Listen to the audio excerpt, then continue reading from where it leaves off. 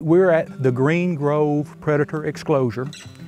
This is about a 110-acre fenced-in area that has an electric wire at the top, middle, and bottom, and it's designed to exclude mesocarnivores. That would be sort of the mid-sized mammalian predators that we have in the region: coyotes, red and gray foxes, bobcats, raccoons, opossums, things like that. When we built these, our interest was primarily in measuring direct impacts. And by direct, predators kill prey.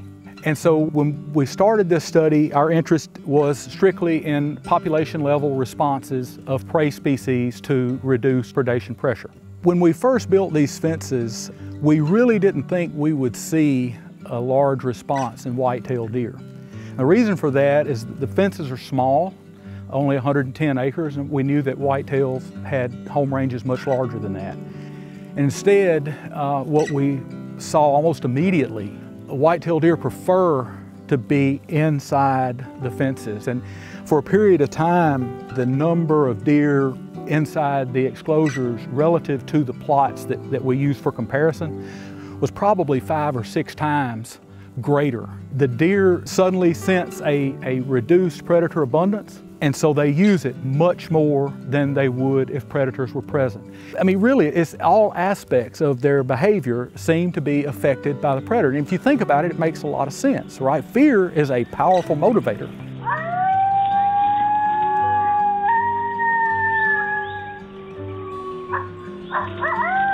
And so much of our research now deals with trying to quantify the prey response to risk of predation. A lot of people are often surprised when they find out that we spend a lot of time studying rats and mice, small mammals. But these small mammals support the predators. And one of them in particular, which is the hispid cotton rat, if it's not the most common, it's tied for the most common small mammal on the property.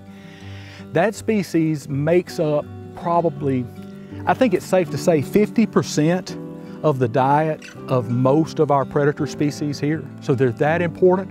And so it's important that we know where these animals are, how our management, especially prescribed fire, affects their populations, because they're the species that hold up the predator community. We are small mammal trapping. We set a bunch of these Sherman live traps out and put some bait in it and left them overnight, and we caught a hispid cotton rat here. And now we're going to take some biological data from this rat. So this animal does not have any ear tags, which means we've never caught it before. So one of the things we typically do is we will put an ear tag on these animals so that in the future, if we recapture them, we will have that information to know that this is an animal that we've had before. And you can do a lot of data analyses with that kind of MORC recapture data. And she weighs 132 grams.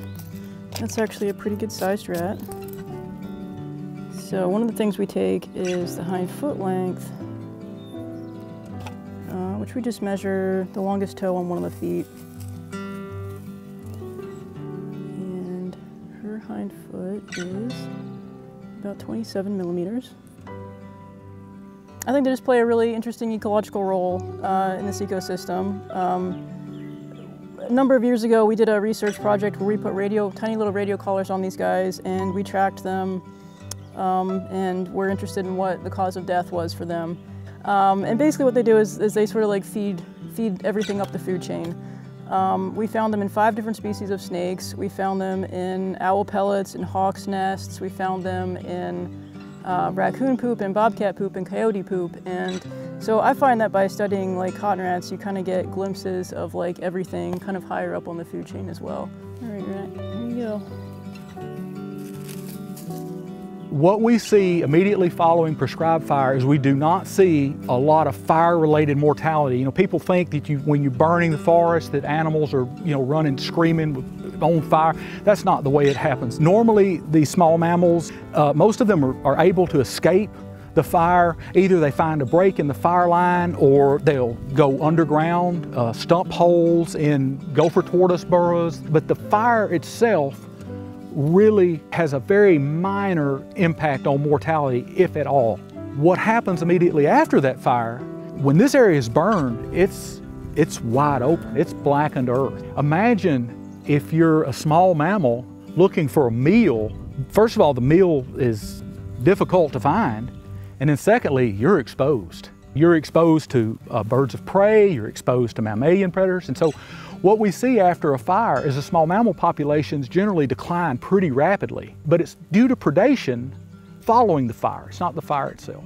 If we didn't burn the forest, it would eventually shade in, and the habitat would be unsuitable for the very small mammals that the predators are pursuing. So it's just a cyclic thing, and it just continues on.